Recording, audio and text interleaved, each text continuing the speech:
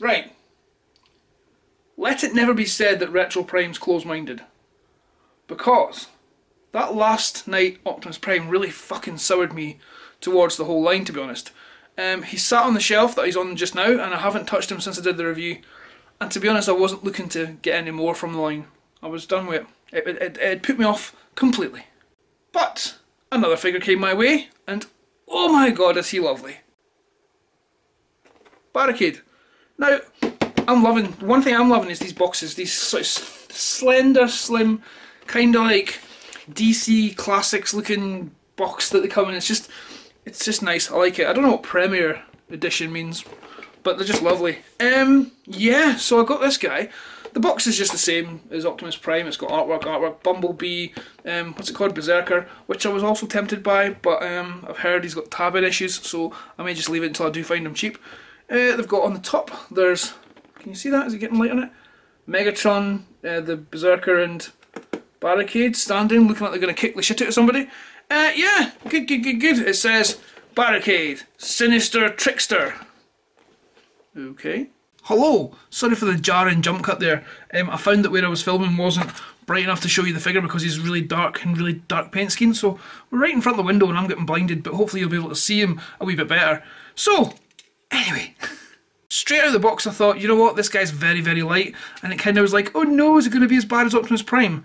But then I compared it to my last Titans Return figure, Deluxe Car Former, and you know what, there is next to no weight difference. I can't tell at all. If anything, he feels slightly heavier.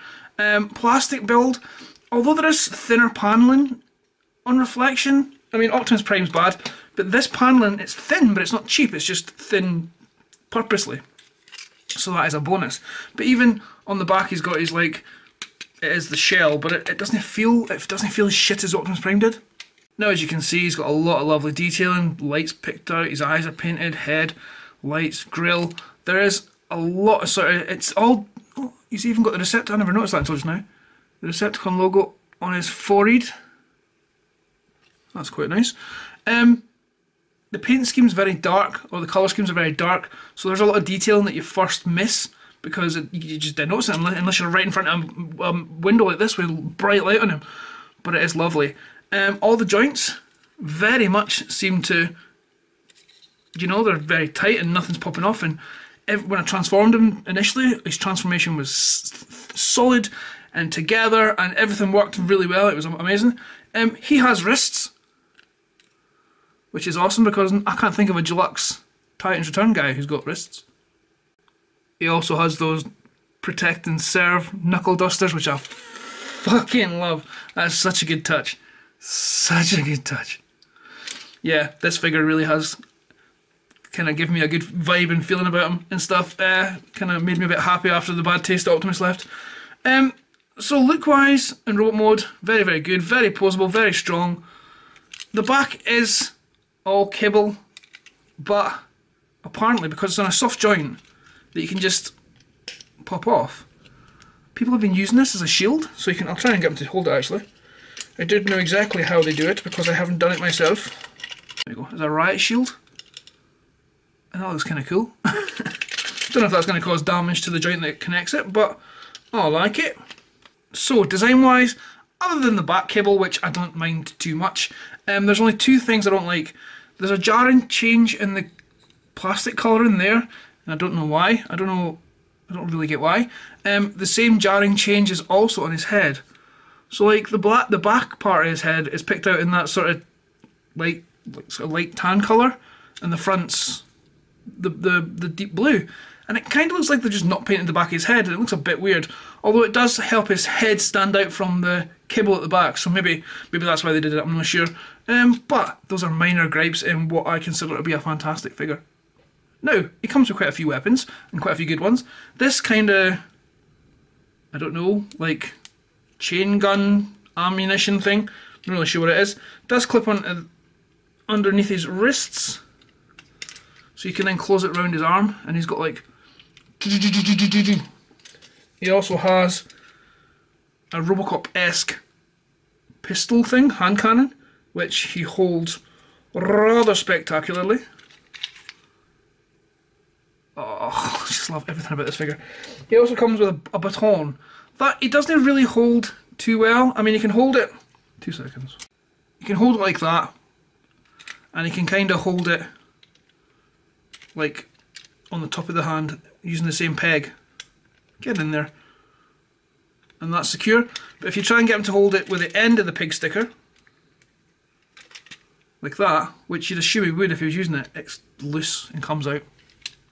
He also has epic weapon storage on his, can you see there, on his thighs? So you can tab his gun on one side, tab his baton onto the other, and then he's got his weapons holstered, and that just is just mwah! I love good weapon storage, and that is good weapon storage. Ew, how lovely is that? Now, transformation is very intuitive, very. I will say, I mean, underneath it just folds away like most car formers do. If you don't line up his sort of arms, if you don't line those up absolutely perfectly, it makes him pop, kind of untab and pop out, but it's not an issue with the figure, it's just that you've not lined him up properly. Once you have, he tabs in absolutely securely. If anything, some of the tabs, especially on the back, are really hard to pop in, but once they're in, and it's just, oh, this is a fantastic mode. Oh, love it. He's got these like almost transparent lights. There's lights are picked out. License plate isn't picked out. It looked like it was there, but it's not. It's just a reflection of the plastic. Again, the wheels haven't got paint on them, but they've got the wee sort of pin that kind of gives them a bit of detail, I suppose. On the side, he's got his to punish and enslave. Is it going to focus? And he's got his police thing. And like I said, the lights are picked up. That's just his chest, so it's the same. Lights. There is like, oh, you can catch it there, yeah. There's the black detailing against the blue. That's one of the things that you don't really see on robot mode, or if you're in a low light situation, you'll not see that. Oh, I can't tell you how much I love this figure. I'm a huge fan of the original Robocop film, and he looks like a police cruiser, somewhat, for Robocop. I did get the Robocop that I've got, and I was going to display them next to each other, but the scale's a bit off there, to be honest. So, weapon storage in alt mode. It's the same tabs that you use in robot mode. The thighs fold under, so you can slip them under the car, the gun, and the baton and the store, and there's enough clearance from a roll.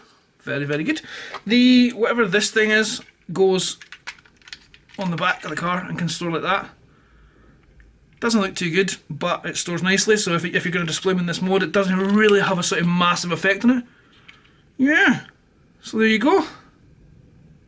That's fantastic. I haven't enjoyed a figure that much in a long time. Oh, I'm so happy. So, do I recommend Barricade? Fuck I do. Buy him. Is he worth the over 20 quid mark? I can see, he's making me dead happy, so the fact he costs over 20 quid isn't really bothering me at the moment. If he'd been crap, I'd have probably been raging. But no, I absolutely love that. That is literally one of my favourite movie figures now that I own.